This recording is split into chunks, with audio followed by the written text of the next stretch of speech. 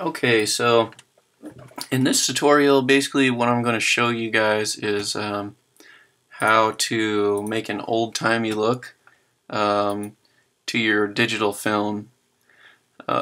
So basically what I'm going to show you or walk you through is how to make something that looks like this.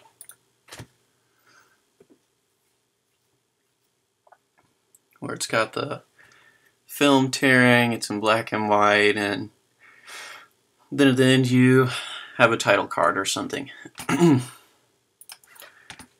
So I've already got this kind of set up. All of these files that you see here I'll put in the description so that you can follow along with it to learn it for yourself, make it a little easier for you, I guess.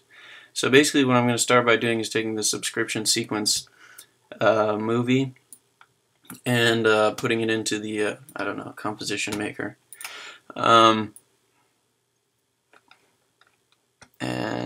This has already got this intro film-ish thing on it. But basically what I need to do first here is key out the background. So I guess you get a little lesson on keying too if you don't know how to do that for whatever reason. So what I always do is use key light. And basically you just take this dropper here under screen color, click the background, it'll go away. As you can see, it's kind of grainy. You can fix some of this by changing him to an alpha channel, and you can kind of see what's going on here. There's residual junk left over after the keying. Here he's losing some of his pieces of his body there. What you can do to help that out is adjust the screen matte settings. That'll get rid of what was there, and we'll see how he looks. Generally I would spend way more time on this, but because we're making it black and white and old and grainy and whatnot anyway, you know, you don't have to spend too much time on that. But he looks good enough for what we're doing. Most of the time I'd never suggest leaving it like this. You need to put a little more work into it. But so the next step here is just to use the black and white color correction. It's pretty simple. You just get that, drop it on him, and he's black and white. Problem solved.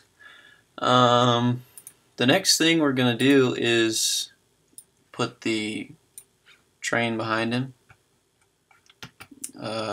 This is pretty long. I will cut this down for you guys before I put it up there probably. But this is where I want the film. If you didn't know, you can basically do in and out points in After Effects now, just like if you were in Premiere. You just double click on the film, whatever you're looking at, drag it to wherever you want it to be in the timeline, set your in and your out, and then just drop it in, and there you go. So obviously we want the train to be behind him. We also want the train to be black and white. And we want to scale it up.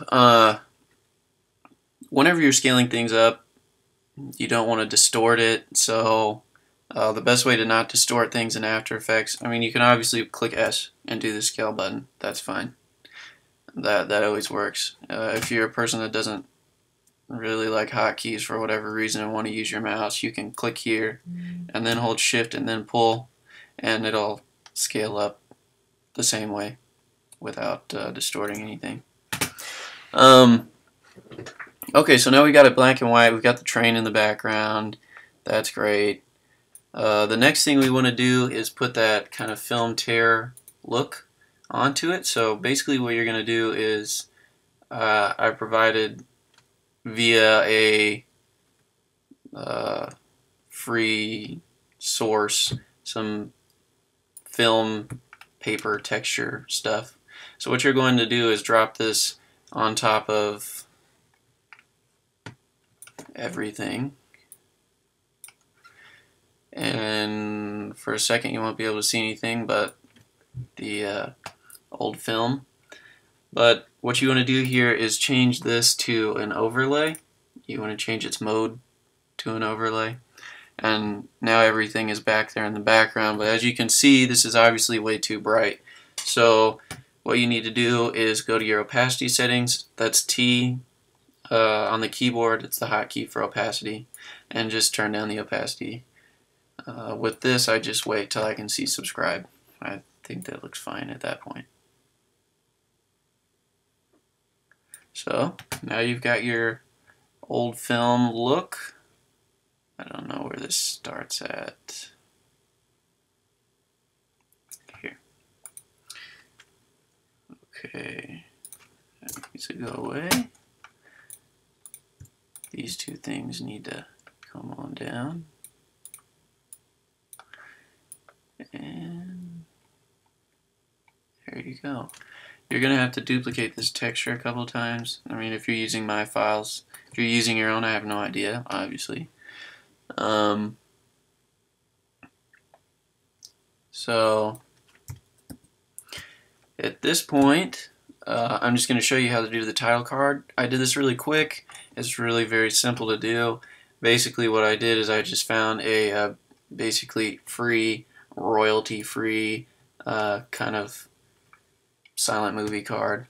You can find them online. You can make them yourself in Illustrator if you want to. I'm not going to do that right now because that's its own lesson. But so basically you've got this title card.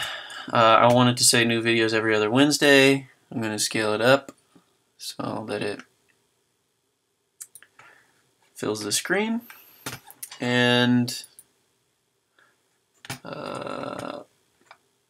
basically I'm just going to write our every other Wednesday on here. The best font I found for this particular title card is called the Dead Saloon. I think it looks really good, but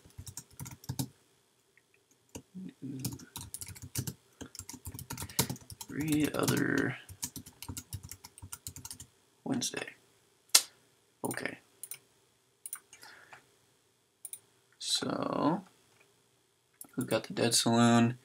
Looks cool. Looks like an old Western font. I like it. And then you just scale it up. Make sure that these two layers are under your paper or your old film layers. What I just did there is cut this so that the title isn't extended across the entire timeline. All you have to do to cut things, the hotkey for that is Control-Shift-D or Command-Shift-D if you're on a Mac. And there you go. And now you've got your old-timey look to your not old-timey film. And that's all it takes. I hope that was helpful to someone out there. If you have any questions, just write them in the comments. I'm happy to help in any way. If there's some other video or something you want to see personally, let me know. I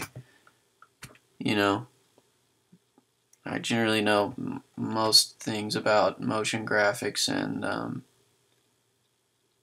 currently I'm teaching myself more and more 3D CGI type stuff, so I know a lot about that as well. So if you have any ideas, let me know. I'm happy to make a video about it. Thanks a bunch for watching.